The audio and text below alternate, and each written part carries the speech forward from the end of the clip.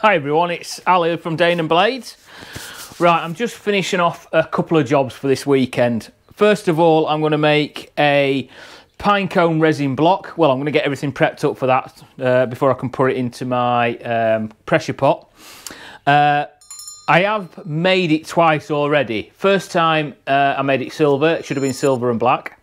Second time made it silver and black, but then when I put it onto the bandsaw and I started cutting it out to the width I want it, I just got that all messed up. So basically I ended up cutting it too narrow on one side. So I've got to start again. So I've got my mould and the pine cone is in my oven at the moment, just warming through.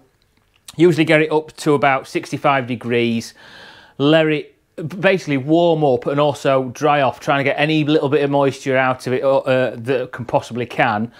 Just because I've noticed, I've done it once before where I've used a piece of wood that I didn't warm up beforehand, and you get a little bit of, even though it's stabilised, the outer surface just has that little bit of moisture because it's during winter, it's cold air. So as I put it in, put the resin in and it started to set, it ended up with little tiny bubbles all the way around the edge of it. So to minimise that, I've put it into the oven, it's warming up now, 65 degrees like I say, and it's probably been in there for about 6 hours. It's more than long enough, probably need half that, but I've been out today so I thought I'll put it in for, just leave it ticking over, then it's ready for when I want it.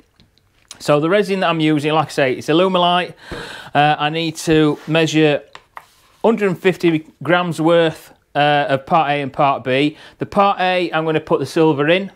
And then I'm going to do 50 millilitres, or rather 50 grams of each part, and put the black into that. So start off with my part A and mix it up, get it levelled up. There we go, that'll do. Then this one for 50, so just re-level it out.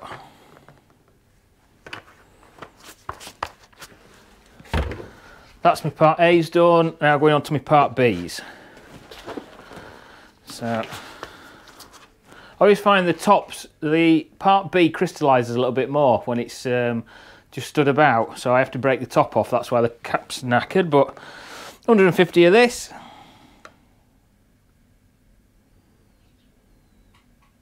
There we go. I also, before I use it, especially at the moment because it's cold in the garage or cold in my workshop, I always bring this inside the house and just let it warm up to a bit more ambient temperature, so it brings it up to about, I don't know, 20 degrees or something like that. It just helps it pour, because otherwise it's a little bit too thick. Then that also helps, reset that, also helps for it to pour in between the bits on the pine cone. There we go, 50 of that. Put that out of the way. Just something else I want to say. I've bought myself a different mic. Obviously my YouTube's a bit more of a hobby, but I bought myself a lav mic, attached that to the side of my camera so it's radioing across. Just let me know, see if it's any better on the sound quality. Always trying to do that little bit better, but see how it goes.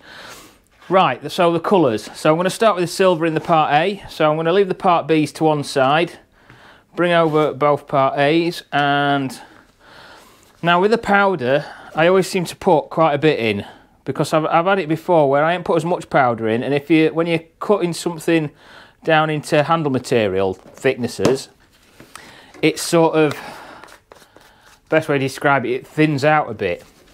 And especially in between the spines on the pine cone, whatever they're called, comment below, you don't get as much powder in between them, or you don't get as much as the coloration. So this is a mica powder. Give it a good stir in. Like I say, this is just in the part A. I'm going to keep them separated until I put them through the vacuum chamber.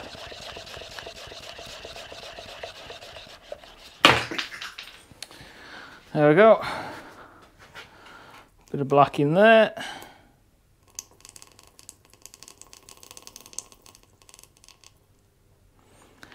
You don't really need a massive amount of the black, and I've probably put a bit too much into it, but never mind. Get it everywhere. Mix it up. There we go, black as night, perfect. Scrape that off. Right, now get all these into the vacuum chamber, get all the air taken out of them, and then I can sort the block out. In between time of that, I've got a Kydex sheath that I need to sort out. So the Kydex sheath is for the black and orange Short Touch and glow-in-the-dark knife. The guy that's bought it wants a Kydex sheath as opposed to the leather sheath, so sorting that out this weekend, and then I can get it sent over to him tomorrow. Right, let's get these sorted.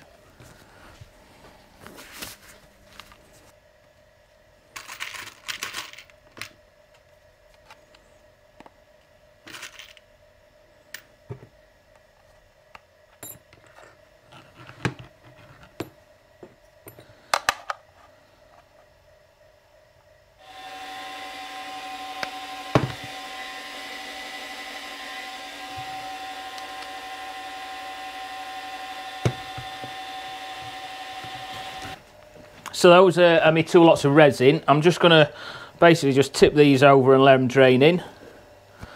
What I found is if you just pour it in, it usually starts mixing. So now when I mix these up, I've got 12 minutes work time with each of them. So I'll just go and get my mould.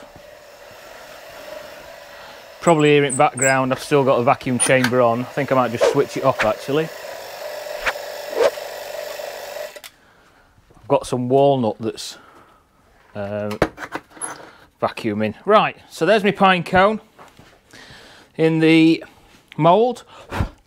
Looks like I've got something stuck in there, so I'll just get it out.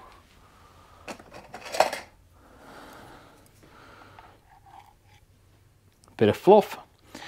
So it's lined up about right.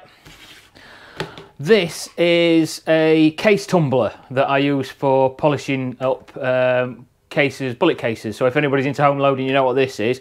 But I find because it gives a bit of vibration, it's handy for getting all the air bubbles out in between all the spines in the pine cone. So I'll just plug that on, let it start whirring away.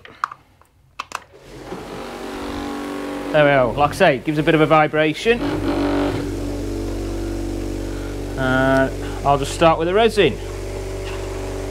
Scrape out everything that I need. It's that one. Same with this one.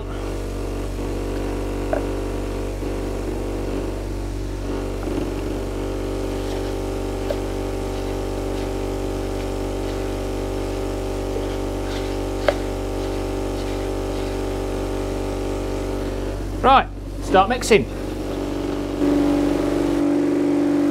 Typical, I didn't start recording, so I've got the black and the silver in there. I'm just going to put it onto here, and I'm just going to give it a bit of a shake.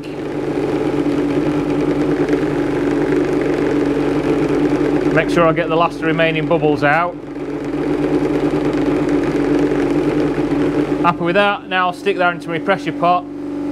I'll let that set overnight and I can show you what it looks like tomorrow. Right, so I've just got a couple of sets of knives to show you this week. First pair is a set of Coneys.